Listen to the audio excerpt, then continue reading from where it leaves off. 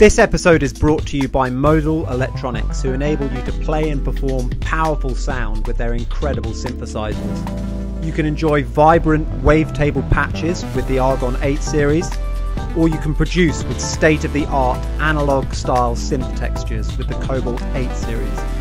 To check out Modal Electronics' incredible array of synthesizers, go to modalelectronics.com. Modal Electronics. Dare to sound different. My mother had me sit down at the piano with her, and she played, and I kind of tapped on the keys a little bit, and that's my first introduction to it. And I started taking lessons because the little girl across the street was taking piano lessons, and I found a good teacher, a really wonderful teacher named Ruth Newman in Ventura, California. And Ruth allowed me to read music, but she told my mother, let's not take the magic out of it for him. So in other words, allowed me to play by ear as well. So there was that. There was also my sister, who's 9 years older than I am, was listening to Elvis Presley. This is a few years later, and I got really drawn into music at that point. But the piano has always been a really kind of a magical and instrument for me, and a refuge, honestly. Yeah, I mean, it is an incredible instrument, and in many different contexts, many different styles. But my favorite, and I'm sure many people listening, it will be their favorite as well, the kind of style that you play. I mean, well, how would you characterize the way that you play? What genres? Because I mean, Little Feat combines a few. And you've of course worked with many different artists, but how would you say that you play the piano if you could characterize it? Tom, I don't really know. I love the New Orleans stuff. That filters in through Professor Longhair, through Mac Rabenak, Dr. John. No, I was trying to figure out a few days ago, the question you had about what are your favorite 5 songs or albums? And I thought, boy, this is so, it's unfair in the sense that, I mean, it's a great question, but it's unfair in that it's hard to, figure out 1, 2, 3, 4, 5 things.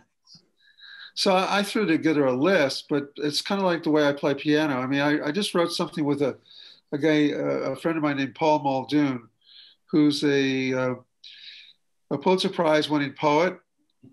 And it was kind of a ragtime piano thing, but then I morphed it into more of a jazz element that was totally divorced from the ragtime thing.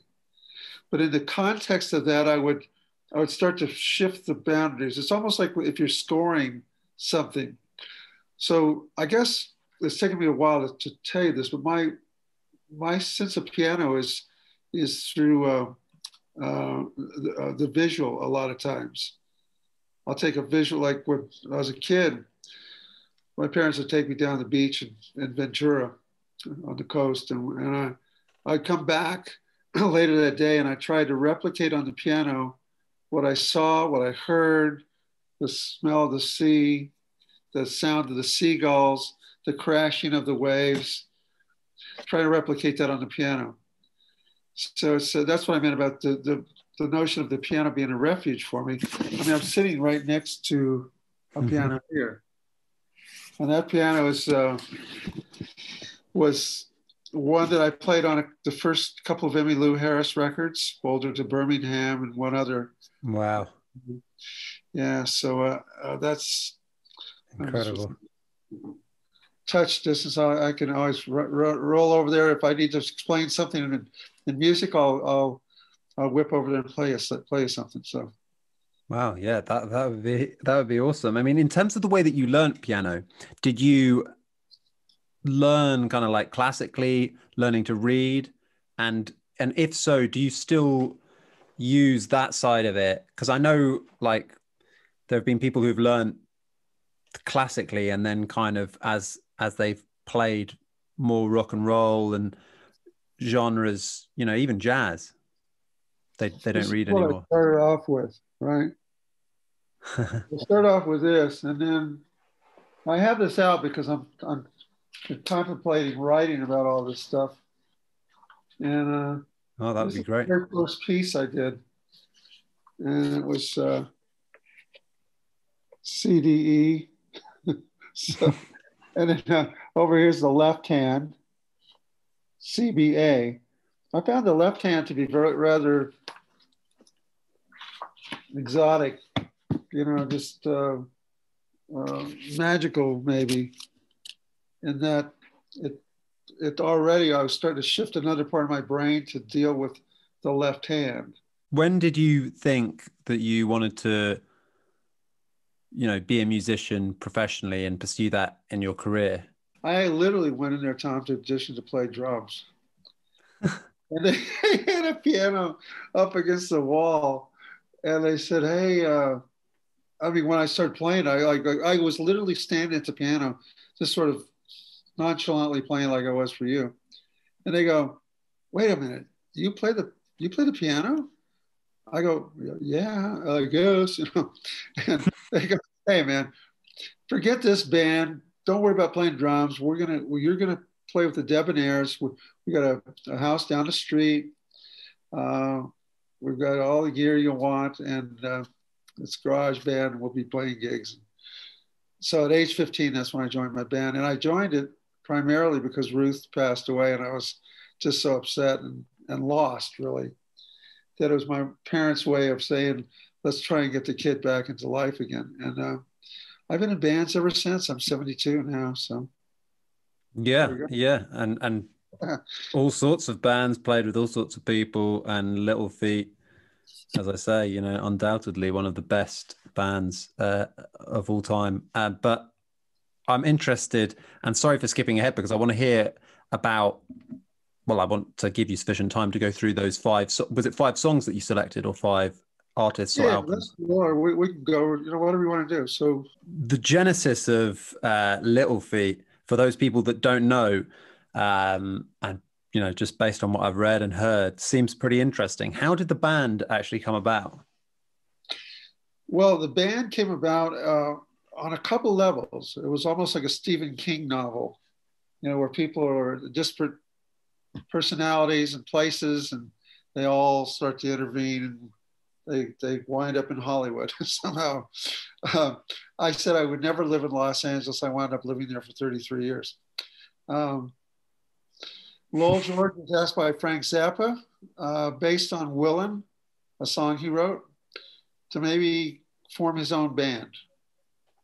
So, and I, during that time period, I was listening to a an album by Uncle Meat, or by Frank Zappa and the Mothers, called Uncle Meat. And Lowell was on that album. I don't actually think he was in the band, but he's on the record. And so I was up in Northern California contemplating joining a band up there. As I said, I wanted to get as far away from LA as I could. When I heard Uncle Meat, I go, "God, that's the kind of music I want to play." So, damn it, I got to go to Los Angeles. Um, I called up a record company. It was Warner Brothers, and Frank Zappa had two labels. One was Straight, and the other was Bizarre. I called Bizarre, and as in Bizzare. And not the first time, but the second, they initially introduced me to somebody else, and then I said, "Well, that's not going to work out. This guy already plays keyboards." And he was a cool guy. He was in a band called Eureka. Um, I kind of, and I cannot remember his name, and I should. Um, but anyway, I called back to Warner Bros. And they said, "Well, there's this guy, Lowell George," because I wanted to meet Frank Zappa. They go, "Well, Frank's going to Europe, but we can turn you on to Lowell George, and maybe when Frank gets back, you'll be able to meet him, whatever. We'll see about that later." Richie Hayward was in a group called the Fraternity of Man. Richie Hayward was our drummer. I would direct people to billpayne.creative.com to read an essay I wrote on Richie, which is about 10,000 words. and get an idea who he was. He passed away some years ago.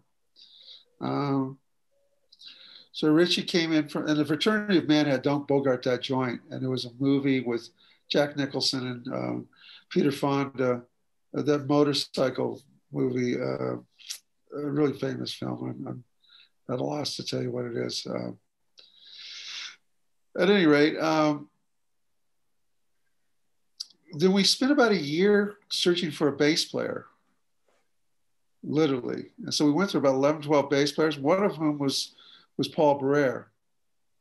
And Paul goes, Lowell, I play guitar. You know, I don't play bass. He goes, well, let's do less strings.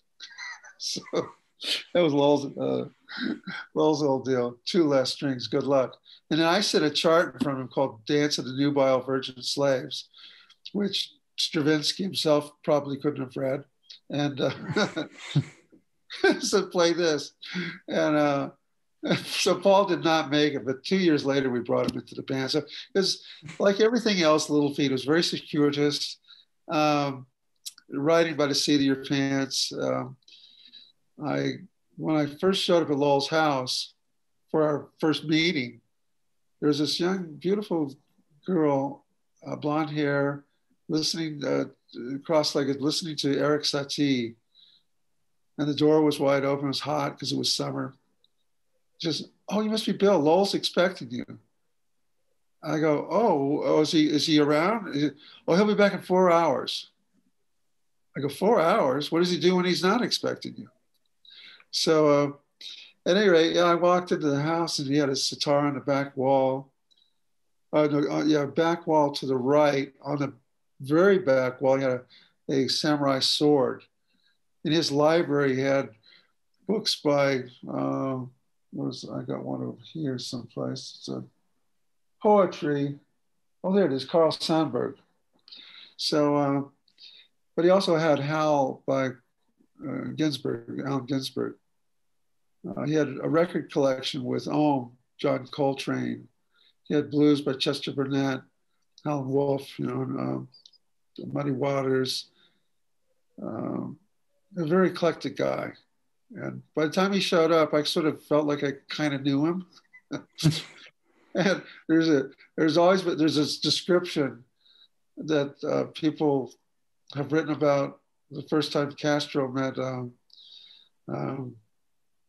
Che Guevara, and that the first time they met, they were able to talk about everything under the sun and moon. And that's the way it was for Lowell and I too. We just hit it off. And yet I wasn't about to join a band with him. I still wanted to meet Frank. About a month and a half later, when I finally did meet Frank, it was, I was already embedded with Little Feat. So and then Frank helped us get our band started. So that's a long-winded way to say what we did and how we did it. Well, I mean, it's a really interesting story, and a lot of people kind of wonder the exact ins and outs of it, particularly obviously with, a name like Frank Zappa, kind of being a part of that story. And again, apologies for kind of skipping ahead a bit here. When would you say that you hit your stride in terms of albums? And, do you think things like Dixie Chicken were like the best that the best that you ever recorded? Or do you look back at things that you did later on, equally fondly or more fondly? What's the phrase? It's like home movies, right? You sit there and you listen, you see footage of the band, or I see footage of what we did. I have a fond place for a lot of it. Not so fond for other things, but it's mainly about personalities, right? So musically, the journey has been really great. And the band, sitting here in 2021, we're going to be recording again. We're going to do a project next year, which involves Waiting for Columbus, I believe. And we've got a bunch of material written that will go probably after that. So there's a lot of plans for Little Feat still. And people would think, well, how is it Little Feat without Lowell George, without Paul Barrera, without Richie Hayward, without? And we go back to the beginning. Lowell and I, when we first put the band together, we thought Little Feat ought to be free enough to be able to, if we want a horn section, let's hire a horn section. If we want to bring in another guitar player, let's do that. If we want more keyboards, let's see what we want to. How do we want to augment the band, augment the sound? What do we need to stick to any one style of music, or can we just do what we like to do, which is be influenced by things and bring those influences either whole or chopped into little pieces and spread them throughout the salad?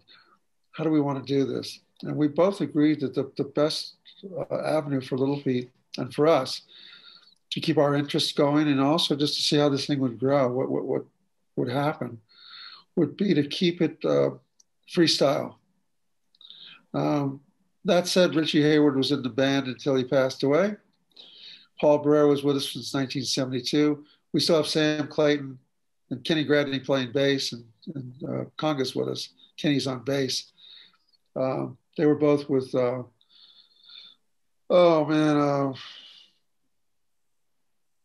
what was it?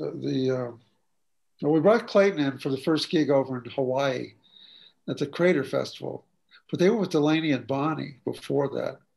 So Delaney and Bonnie had Eric Clapton. I mean, it had all these incredible people in it. And one of the guys from SIR, which is Studio Instrument Rentals, which I think they might have in London, they have them everywhere else. Ken brought Kenny in for us to listen to. And I did, man, Kenny just like sat down, played everything I threw at him. And I went, you got the gig. He still has the gig. So it's a Little Feat is, when I say Little Feat is bigger than any of us, that's what I mean. I mean, when we sit down, if I sit down to play Happy Birthday, not everybody's going to know it's me, but probably a few people would. Oh, that's the way Bill plays, that kind of stuff. Little Feat has a sound. And that sound is intact. It grows. It comes back in on itself. It morphs, but it still sounds like Little Feat. And it's I would have never dreamt. I mean, I always hoped when I was a younger guy, like I joined Little Feat in 1969 when I was 20 years old, that I really didn't have a clue that I'd be playing in Little Feat when I was 72. That's incredible. But I'm playing with the Doobie Brothers. I'm heading over to France pretty soon to work with Eddie Mitchell on a project. Will you be playing live with Little Feat in the future? Oh, yeah. Yeah, we will. In fact, we're going to be, we're working up a little tour in November. Doobie Brothers go out in late August. September, October. We'll do some playing down in Nashville in, September. I've got a 9-day break. So I'll join Little Feat. But yeah, once I leave home to start the Doobie Brothers, which is late July, even though the tour's in late August, I don't really get home until October 30th. I'll go right out to Little Feat. So it's is that the big reunion tour? Yeah, it's with Michael McDonald and all that. It's going to be fun. That is going to be cool. It's really, really cool. So, and what's it? Presumably that would have got postponed due to the pandemic. So had you already kind of rehearsed everything before? We had. We were in Las Vegas, and it was in February. And Tommy got sick, and we hung out for a little while, see if he'd get better. Didn't. So we went home, and then I went off to Philadelphia to play with the New Orleans Suspects with Fred Tack and with John Grove from New Orleans, and the Suspects are from New Orleans, obviously. And yeah, that was on March 7th, I believe. Got home around maybe, so it was the 7th or 8th, got home, and on the 10th or 11th, the NBA, the National Basketball Association, shut their doors, and I went, oh man, this is serious. Yeah. This is it. Be a long So time till the I tour's haven't back. been anywhere in 14 months. I mean, I've gone up to town and stuff, but I mean, I haven't traveled anywhere. So my first flight will be to Paris in about 2.5 weeks, something like that. Wow. Yeah. And what are you doing over there? You said you were working with. It's a wonderful singer named Eddie Mitchell, and I worked with Eddie on a record in Los Angeles quite a few years ago now, it seems. But that project was supposed to happen as well, and it got. I mean, a lot of stuff got canceled. Little Feat was going to tour. I was going to go to the south of France. I was going to go to Italy with my wife to vacation. Go to La Scala. We actually bought tickets for that, and yeah. So the world Fish. shut down, and I learned how to record here at the house. I learned a lot of things during that pandemic. Um, Yeah. Well, it's the right way to approach it if you can. I mean, some people have not been able to be creative and be productive, but if you yeah. can, it feels like it was the best thing to do with the time. Well, we were all caught in, not all of us, but a lot of us were caught in that thing where people could not create. Most of us up here, right? You just sit there and Yeah. go, "What am I going to do today? I want to do everything. I don't feel like doing nothing." So you kind of go through that malaise, right? Because nobody knew where the world was headed at that time. We have a It removes better the idea sense of now, purpose. That's the thing. It right? removes that sense of motivation for some people. So I can see that, but You can too, but if you I get think you too got to. philosophical, you can't really do anything, and that applies pandemic or no pandemic. That's So, right. had you never recorded from home before? Not Not There really. wouldn't have I been had any need to. buzzes in the system, all kinds of stuff. So I just systematically tore things down, put them back together, and then, well, there's the end of the buzz. Good. Now what do I do? And then I finally bought a piece of gear that aligned everything computer wise and keyboard wise to one another. I bought some mics from Roswell. Let's see. These people are wonderful, I got to say. Like, do a little advertisement for them just because I think they're great.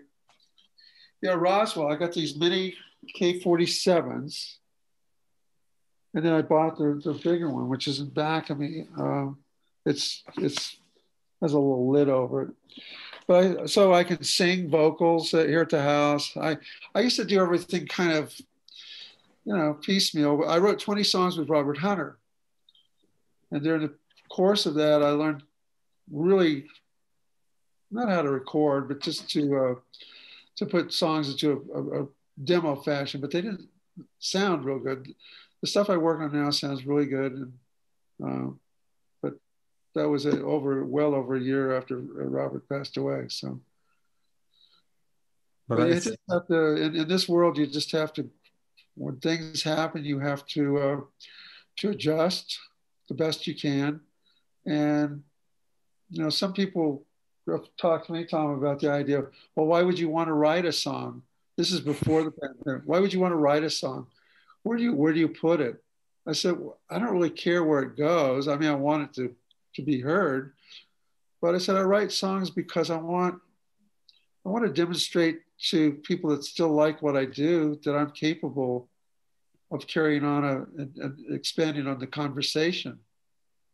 Uh, I have something to offer, in other words. So, it's about looking forward and not looking back, and also, I mean, I guess to a large part, you're doing it to express yourself, and I mean, you've earned the audience, so there are going to be people who pay attention. So express yeah, yourself and enjoy yourself as well. well, that's it. And not a lot of people have heard the Robert Hunter stuff. So um, we are now with a management company called Vector, which is Ken Levitan in Nashville. These guys are really, really good. And I think they're going to breathe new life into Little Feat in a business fashion, which if you're in the business of making music, you want to have people that are capable of that part of the deal, which is the handshake, Mm, spearhead your music getting out there. It's really I crucial. It is. And I also learned during the pandemic that I could probably survive with or without playing music. I don't mean playing music, but touring necessarily. But I like to tour. I love the interaction of being on stage, the audience. I mean, it's just what I've done all my life, and I love the Doobie Brothers. I've known those guys a long, long time. So now we have Scott Sherrard, and for Little Feat we have Scott Sherrard on guitar, Tony Leone on drums. Tony played with Chris Robinson in the Brotherhood. I played with Levon Helm when Levon wasn't playing drums. Wow. Played with Phil Lesh. I played with Phil Lesh. Played with Larry Campbell's another dear friend. Scott Sherrard, I met him on a tour of the Doobie Brothers when he was the musical director for Greg Allman. And Wow. so he's got some great chops that he brings to the table. We still have Fred Tackett, Kenny Gradney, Sam Clayton, myself. So we have a horn section that has played with everybody. In fact, John Hall, who's with a band called Orleans, Oh had a yeah, song. they're Still, amazing. yeah, amazing.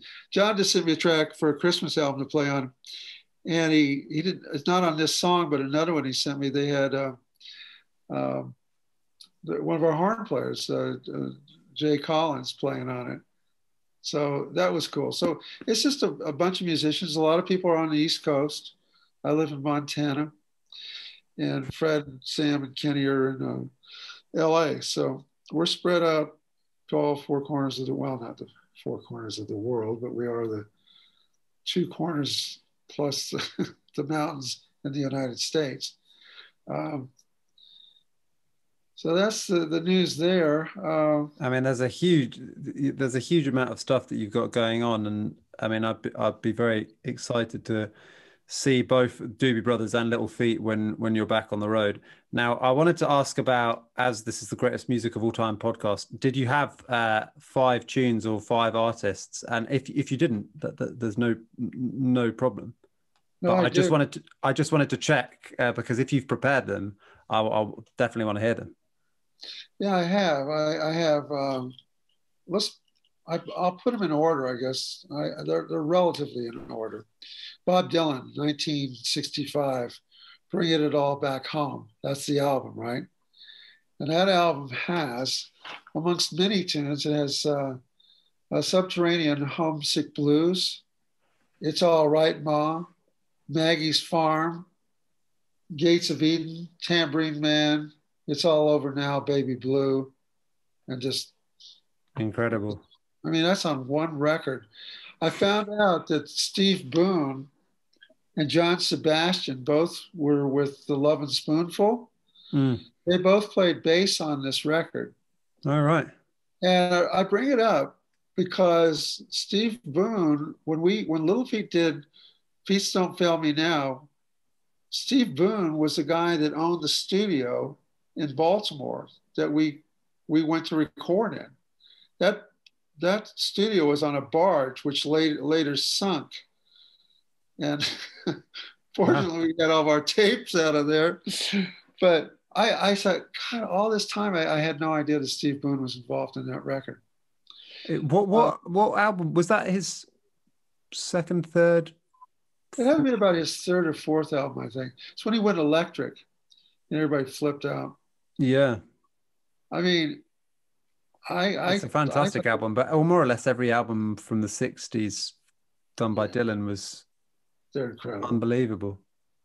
Yeah, when I was out with Phil Lesh, Dylan was playing as well, and he came up to me. He goes, "I wanted to meet my son," so I was in a line of people. He goes, "Hey Billy, you remember the Bottom Line?"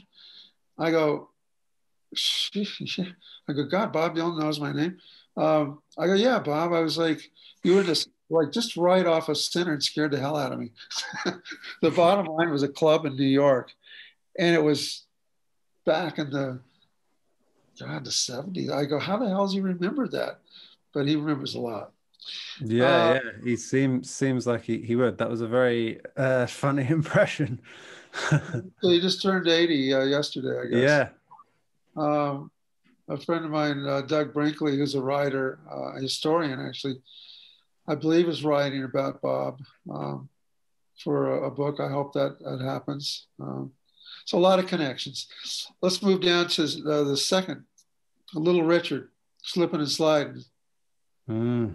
Um, that was for me a chance to really get charged up about rock and roll, and it gave me a certain sense of style between him and Jerry Lee Lewis had that kind of Yeah. style. But Little Richard was just amazing, and the sax player was just incredible. So when there's a that sax line, if you listen to on Little Feat, you go, "Hate to lose your lovin'," and I do my first piano solo at the end, toward the end of that song. I caught that lick as a tip of the hat to that album, or to that song, and to that sax part. Yeah, it Um, is an amazing sax part. Now, my son is going to be 39 June 2nd, so next week. When he was a little kid, I put on that tune for him just to see what he would do. And he went racing through the house as if I'd given him like 10 spoonfuls of sugar or something. And I thought I was a little old. I mean, quite a bit older than him. I was, I don't know how old I was, but I had to be at least 9 or 10 or 11. But I felt the same way when I heard that music. And I just wanted to see if he did. And so that's the power of music. I mean, it really does. It takes you on a journey. Yeah, absolutely. And especially that type of timeless music. Yes, absolutely. Outrageous. A lot of the stuff I have is in the 60s, as it turns out. No You know, it surprise there, really. wasn't by design. I really thought about this time, and I got, gosh, how do I, because I still listen to stuff that I really love, but I thought, well, let's stick to the five. So this is one that this is jazz now that from 1966. Wayne Shorter. Now, Wayne Shorter was a sax player long before or I only knew about Wayne when he was with Weather Report, the band Weather Report, Mm. Yeah, yeah. and Amazing band. yeah, incredible, absolutely. But this recording was from 1966. It's called "Speak No Evil," and the people play. It's a Blue Note Records.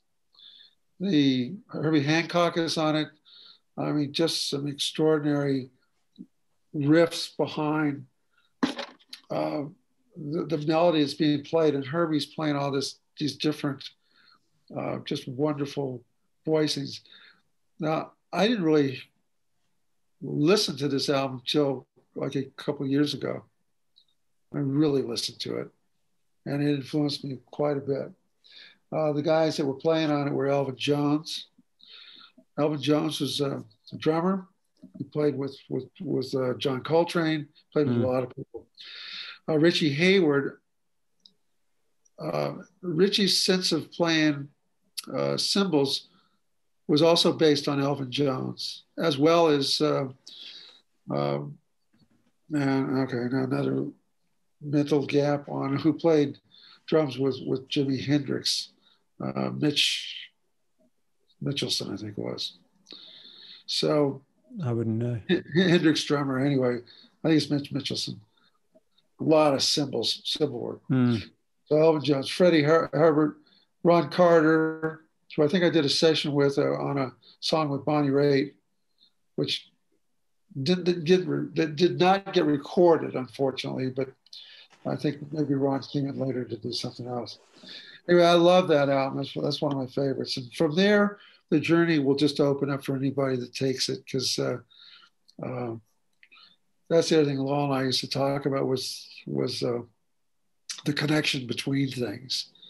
Mm. So maybe you're later on in life, you go, oh man, I really love Eric Clapton, which we do too. But where did Eric get his impetus to do what he did?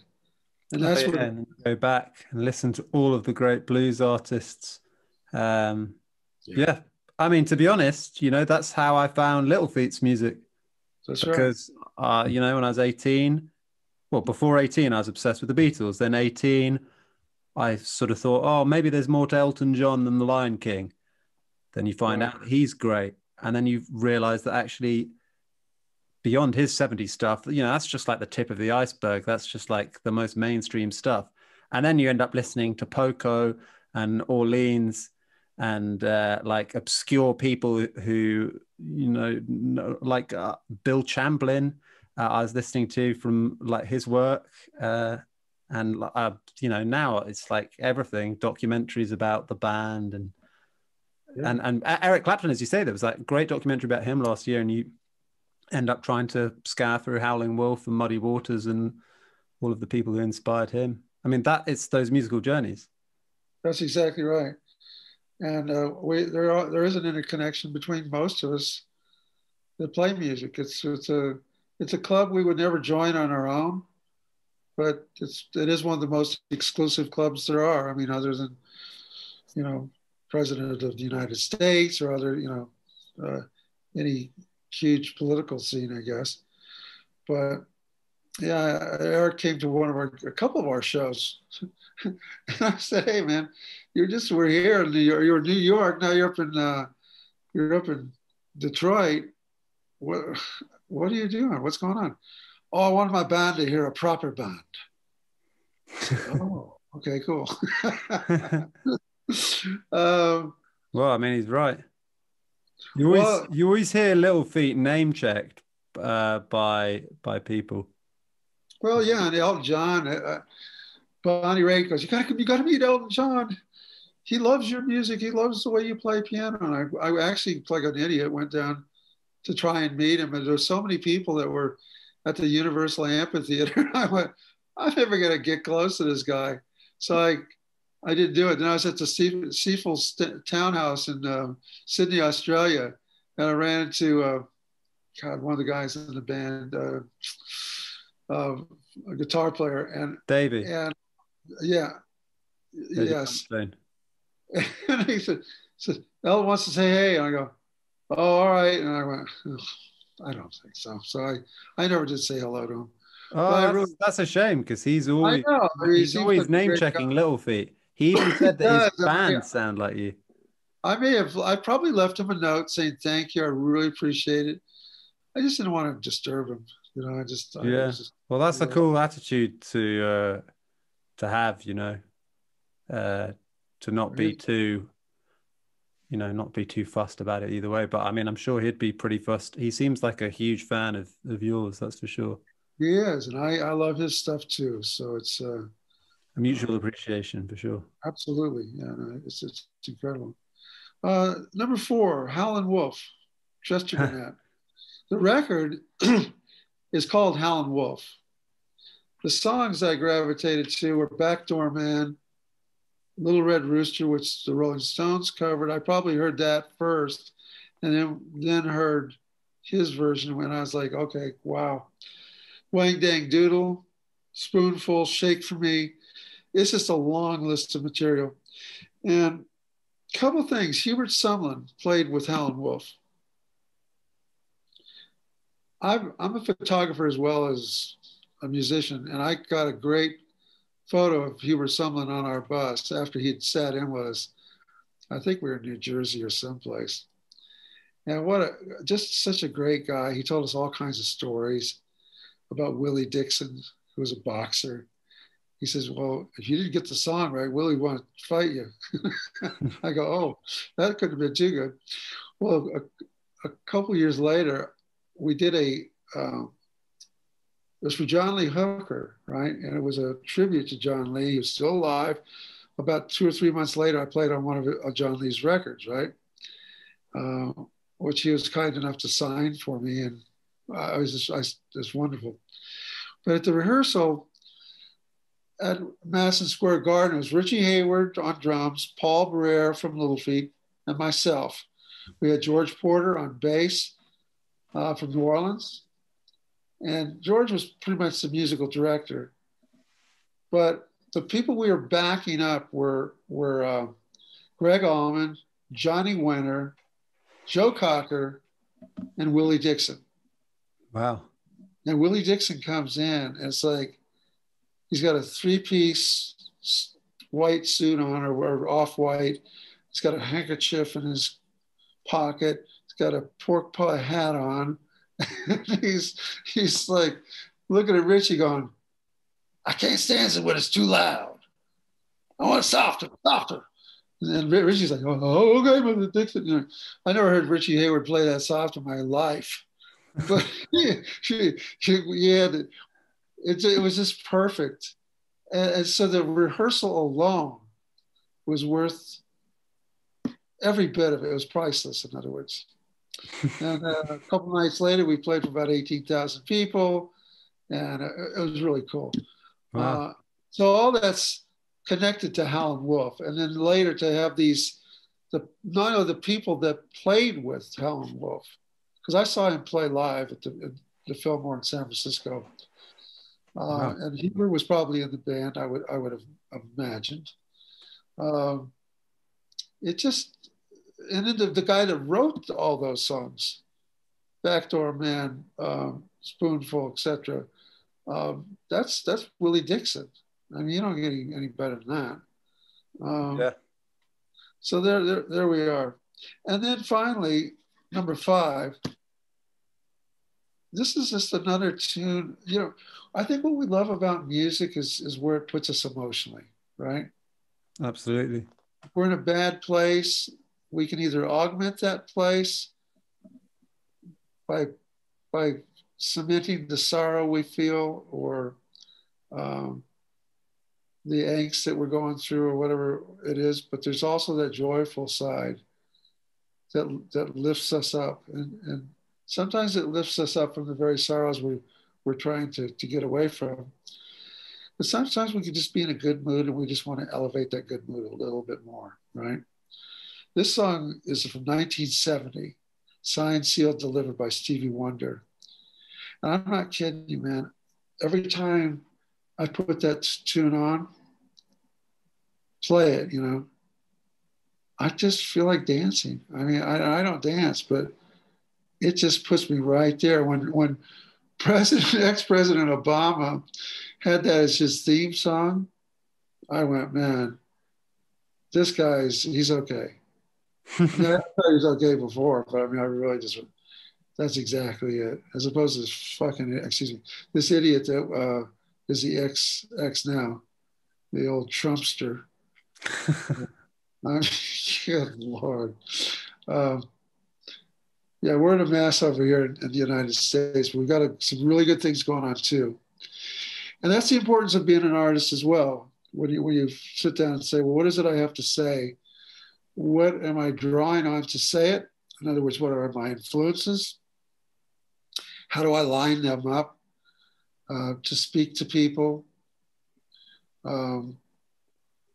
People have to make their own choices, but you can help guide.